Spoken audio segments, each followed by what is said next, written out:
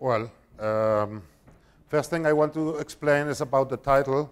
The final title is Open Source in a Developing World. The original title was Open Source in Developing Countries. Well, the truth is, world has changed, and in fact is changing every day. So we have no more developing and developed countries. We are a permanent developing world. So we are speaking here about open source in a developing world. That's why. We are almost finished at the back. So, a little bit about me. My name is Angel García. I come from Madrid. I'm 45. I work with Joomla since 2011. I work with the Spanish magazine, Joomla magazine, translating and writing articles, and also very active with the Spanish community, helping with the Joomla days, and also sometimes with the Joomla user group from Madrid. Part-time, I work at the Sierra Leonean consulate in Madrid. We will speak a little bit more about Sierra Leone later in the presentation.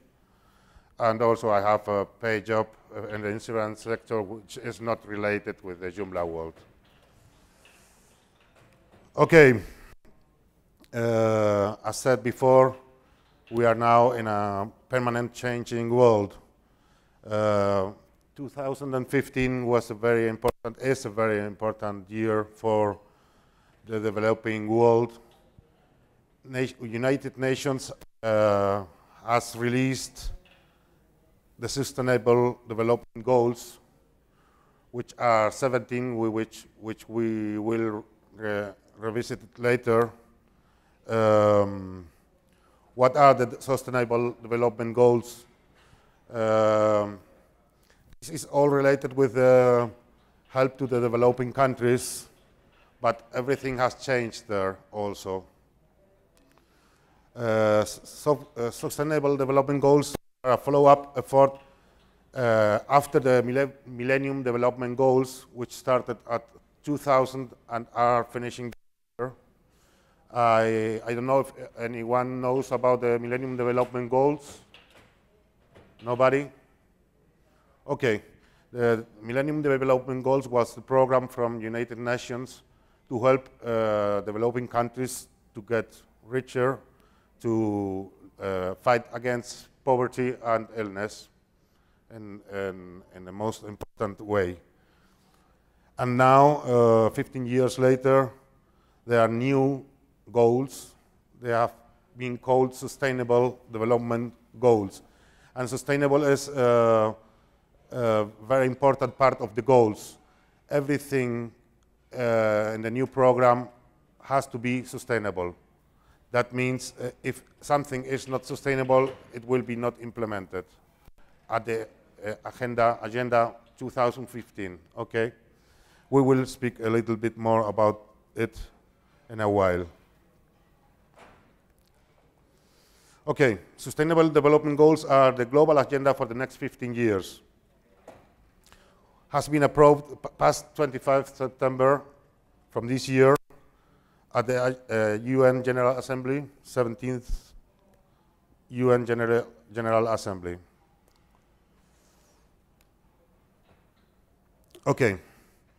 Before that was approved, this year has been 3 very important meetings. First one in July, which was in Addis Ababa, and was about financing the new agenda. Normally, developed countries help with official help to the other countries, and that is changing because right now, well, developed countries are not so good economically, and also UN are looking for new financial fundings, especially from emerging countries. Now we can speak about South help, which is directly without the developed countries involved. There is a new global bank, the Asian Bank, which will finance most of the efforts in China, India, and Africa. This is the first meeting which was held, as said, in Addis Ababa. The second meeting was, as said, past September, and the new Sustainable Development Goals has been approved by the General Assembly in United Nations. And there is still another meeting which will be held in December in Paris for the Universal Climate Agreement, which should help to fight against climate change, which is a global problem. It's not a country-level problem, it's a global problem. And it will be in December in Paris, as said. Okay, what are the Sustainable Development Goals? Sustainable Development Goals works in 6 main ideas: people, dignity, prosperity, justice, partnership, and planet. We have here the full 17 lists, which we will explain briefly in a minute. But Sustainable Development Goals are about inclusion. The whole idea is no one left behind. It's talking about gender equality, care of the eldest, care of mental ill persons, care of our youth. Ethnic and other minorities should be respected and be included in everything, in every country. And also, it means reduce inequality within, but also among countries. First of the SDG is the end poverty. The Millennium Development Goals we have spoke a minute ago tried to cut by half the poverty, which, well, someone said it was possible, and the idea with the first Sustainable Development Goal is SDG, is to end poverty by 2030. Second SDG is about ending hunger. Third development goal is about health. The fourth one is about including everyone. We have to go a little bit fast with that. Gender equality, management and availability of water and sanitation around the world.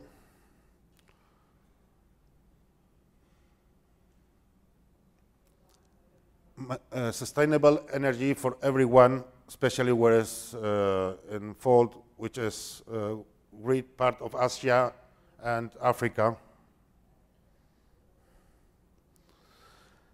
Economic growth. Economic growth is always a thing which is which was not necessarily related with sustainability. Now sustainability is in front of the agenda. That means there will be not economic growth. There will be not economic growth support if it's not sustainable. Again, sustainability is very important. Building resilient infrastructure. That means basically countries who has problems with in emergency situations to recover faster. Okay. Reduce inequality within and among countries. Okay. There's something I forgot to say. These sustainable development countries are not for only least developed countries. They are for every and each country in the world. That means there are inequality among countries, and there are also inequality within countries. The best example of that is the European crisis, which has exposed this inequality within the same country, and this has to be fight, basically.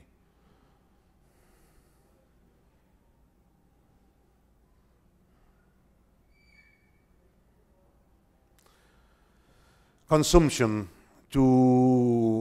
We have to consume sustainability. Without sustainability, we will have problems in the next close future. Take action to combat climate change. That is the agenda which will be discussed in December, but it seems it's very advanced, and even China and United States are able to give options to this climate change fight. Conserve our oceans and sustainable. Protect terrestrial ecosystems. Promote peaceful and inclusive societies for sustainable development. Okay, this is the main objects or goals, I mean. I want to speak about Costa Rica. Anybody knows Costa Rica? Yeah? Do you know where Costa Rica is? Where? South of Mexico. Central America. Okay. Okay, Costa Rica is a small country.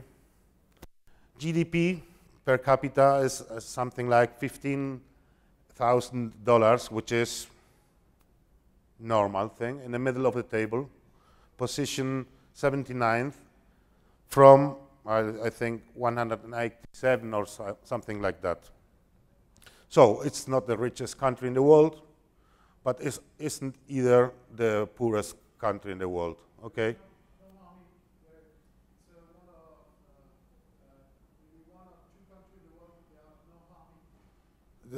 I will go there in a second, but you are right. Good point. Okay, eldest democracy in Latin America. No dictatorship, never, as we know, and at least last century. No army, very important. They have conflicts with the neighbors, but they don't have army. They use something what is called smart power, which is persuasion. And if they don't can, they go to the international organization, in this case OSS, which is for Organization of American States. And they are fighting for their rights without army. Persuasion is a new word, smart power. Americans use it a lot because they are not only the biggest actor right now.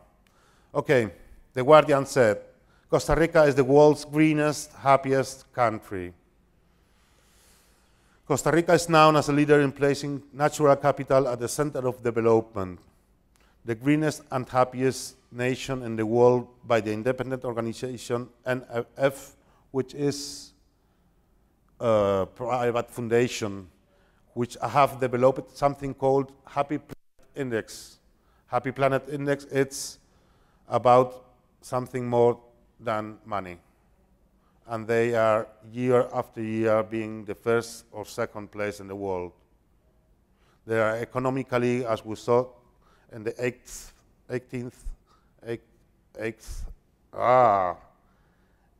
place in the world, but in happiness and greenness, they are in the first place or second place or third place in the world for the last 3 years. So the world is changing. People is not only looking for money, they are looking for happiness. Money, but also happiness. Okay, the second very important point for us for this presentation is to speak about something called open government partnership. It's very, very related with the Sustainable Development Goals and with the global agenda. Open Government Partnership was founded in 2011 with only 8 countries. Right now, there are more than 65 countries which promote and discuss open government, open data, transparency, accountability, good practices, and citizen participation. Well, I have I brought a video here, which I think will explain it much better than me. Let's go with the video if we are ready.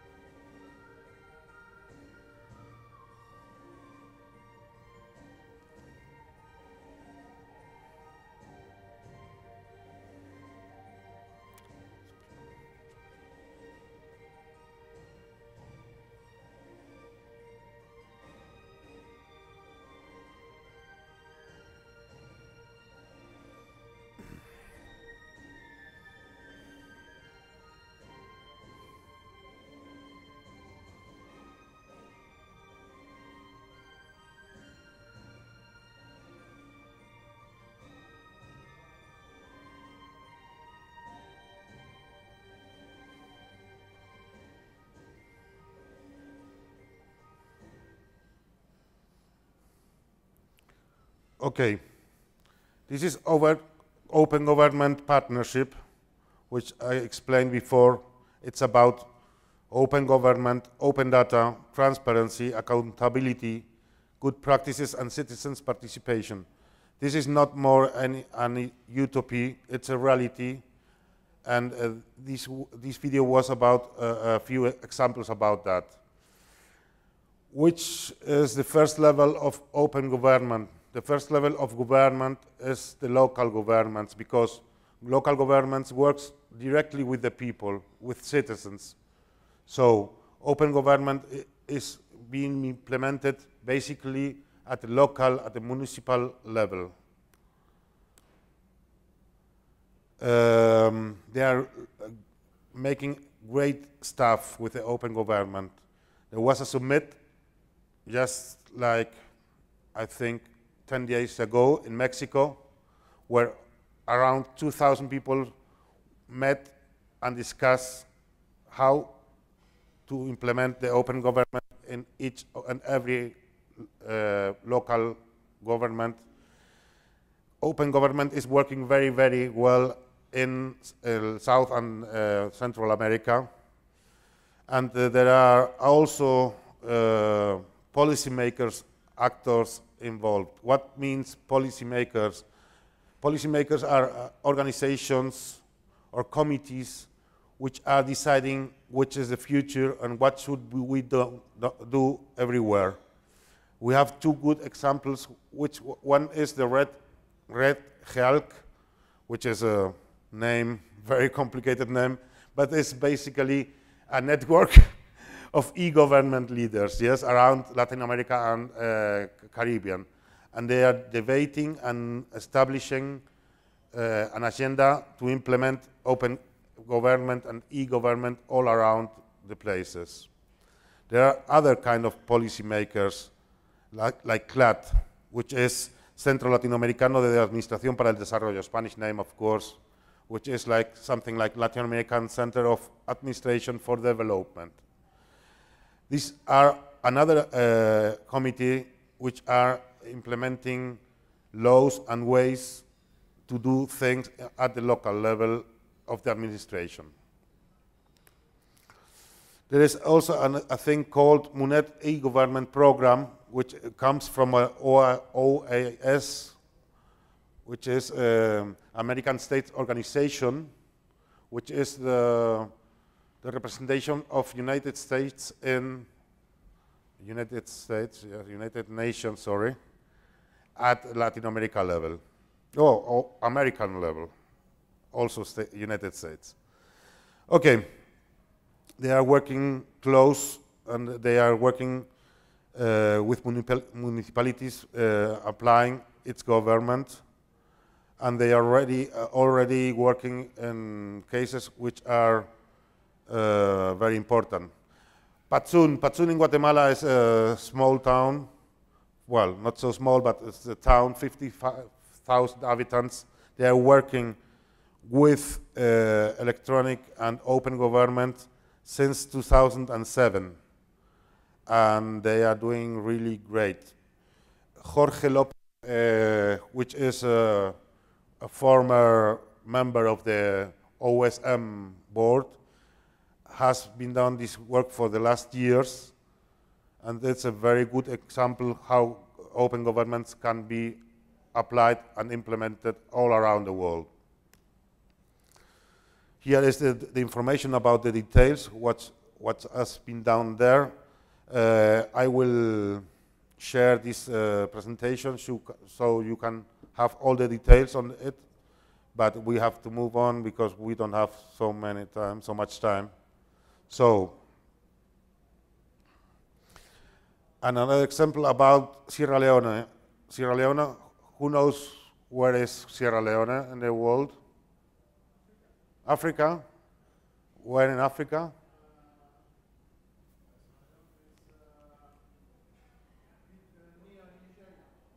Well, yes, it belongs to the same region, West Africa. Okay, Sierra Leone is a very, very small country. It's a very poor country. Its position is 173 from 187 available positions. Very, very low GDP per capita, around $2,000 per year. It's all bad news about Sierra Leone. It's all part of the list called least developed countries, which are the 48 least developed countries around the world. Sierra Leone is also famous for a couple of things. War children. I think if you remember, there was during the Civil War. Sierra Leone was sadly famous because the war children, and sadly famous because the blood diamonds, which has been widely documented, and also movies have been done. And now, after 12 years of peace, Ebola came and appeared to stay there for almost 2 years. Luckily, Ebola is almost gone. There are several weeks without new cases in all the area, and luckily it will be a bad dream in not so much time. But there is not everything bad news. Sierra Leone belongs and it's member of the OGP, which we explained before. Okay, there are people. We have Joomla around in the area, and we have Joomlers fighting Ebola. At a recent edition of the Joomla magazine, there is an interview to Thomas Kaya, which is a Liberian guy, which is also a country which was fighting Ebola until the last weeks. I recommend if you can read this article in the Joomla magazine in the English version, it should be very interesting to see how people are doing things with Joomla everywhere and for everything, even fighting Ebola. So you should be asking, why should this matter as Joomla community? Well, basically because we are ready to help all the above-mentioned communities all around the globe to communicate and interact between them to build relations inside and amongst communities. We can, as Joomla community, positively contribute to build a better world. But these are not only words, there are examples for that. There is a lot of work to do, and we are ready. I was looking for how many municipalities were around the world. I couldn't find this information. There is no way to find this information. But I get one very good example for this case, which are the local governments in the United States. As you can see in the list, there is one federal government, 50 state governments, 3,034 counties, 19,000 municipalities, 16,000 more townships, and also special purpose, which is fire, police, library, schools, 35 more local governments area in the United States, for a total of 87,576 local government places. Well, as you see, from only one country we can get 87,000 local statements, and well, it's easy to say we can, from one country, find 87,000 opportunities to develop a CMS for them. Okay. What do we already have as a Joomla community? Well, I know all these days we have spoken everyone about a lot, but it's good to show it again for the purpose. We have already 10 years of history. We are 100% volunteers with a big and growing community. 7,500 extensions, actually 3.x extensions, extensive documentation, community technical support. Our CMS is already translated to more than 65 languages around the world. We have training, we have a certification program, we have the Joomla user groups and the Joomla days all over the world. We have 2 main annual world meetings also. We have a lot of stuff, and we are ready to help all these communities to have communication between and among them. We have also successful business models already. We have even a site for Joomla Gov information, which is there, the link, if you want to see them. And we are waiting for Joomla 4 in the near future. There are also examples about successful stories in government. Mongolia is since 2010 working to government websites based on Joomla. We have also Thailand, with more than 1,000 sites for government. Brazil, which is using a lot, also Joomla platform. There's, in Brazil, there was the Joomla Day, like I think a month ago, and they are using extensively K2 CCK. You know what KK2 is? You know what a content creation kit is? Sorry? K2. They're using CCK. Okay, fine. Okay. This is basically what I wanted to explain to you. I am working with Jorge López Bachiller, which I mentioned before. He is a former OSM member, which we have the address there, or if you want to contact for more information, there is also my Twitter account there. And thank you. I don't know if you have questions. Yes, please. I don't know. I think not yet. But I can check it for you. If you give me just a second, I can tell you pretty fast.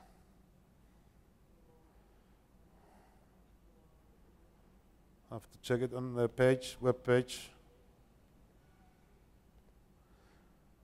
I will put on the last page a lot of links with all the information of the different places where you can get information about different organizations, yes? Let me check home.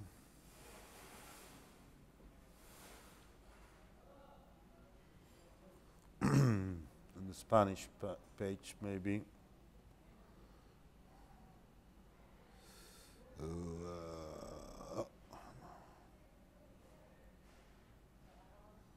Oh no, sorry, this is the summit page. Here it is. No, Happy Index.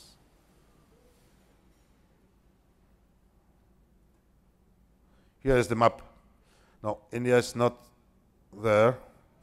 Whole America is, if you can see the map.